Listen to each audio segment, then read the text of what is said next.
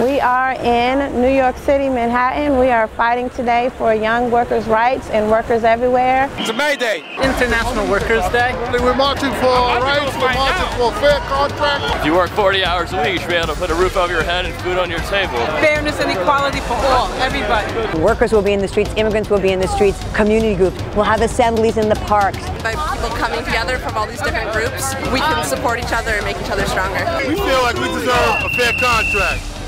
When Hurricane Sandy hit, we put New York City back on its feet, moving throughout the city. We moved New York. We're here organized as young workers because we got to get involved, and we got to get involved early. The people united will never be defeated.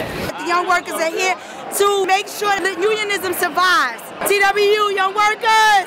It's very important to have a Young Workers Committee because what we're doing is creating a forum. My name is Drew, and I'm a TWU member from Ann Arbor, Michigan.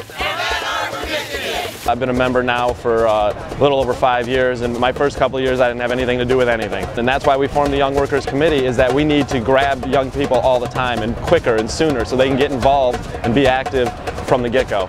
And we're here to take the fight to their door. We're at Bryant Park for the TWU Young Workers March, and to go occupy some offices for a little bit. We're doing actions against union busting firms and places where we need a contract for our workers. So I spoke at 347 Madison, which is a New York City Transit Authority building.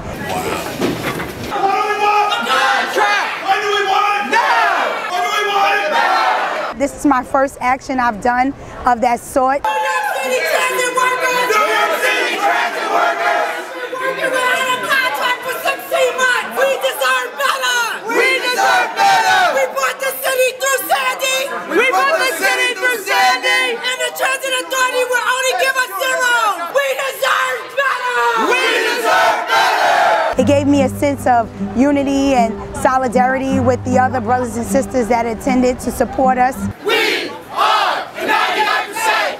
We are the 99%! And also a sense of power to invade on their personal space and let them know that TWU Local 100 is here to stay. There was a heavy police presence. It was a little scary for a little bit. We got into every lobby that we planned on getting into. Jackson Lewis! Union busting law firm! Is a union busting law firm!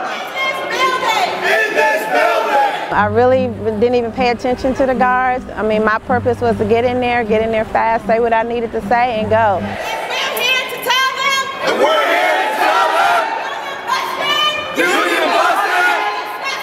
Is disgusting! There's power in numbers. It's 2 of them and, 300 of us. Our voices were heard and theirs were not, and that was the point. The Southwest Porch is sponsored by Southwest here at Bryant Park. We were there telling Southwest that we didn't want to be outsourced. Hey Southwest, you're no good! Treat your workers like you should! Hey Southwest, you're no good! Treat your workers like you should! Our jobs have been given away to temporary workers, and we are completely against that. We're currently in mediation, and we need a fair contract. Young people, we have energy. A lot of us are motivated. We're just getting out there in the workforce. You want to fight for a cause and an organized cause. Give them some education, some training, and let them know they need to be involved and active, and it's their union as well. Once you get that message across and people understand that they can participate and they have a say in what happens, then only good things happen. It makes the union itself stronger.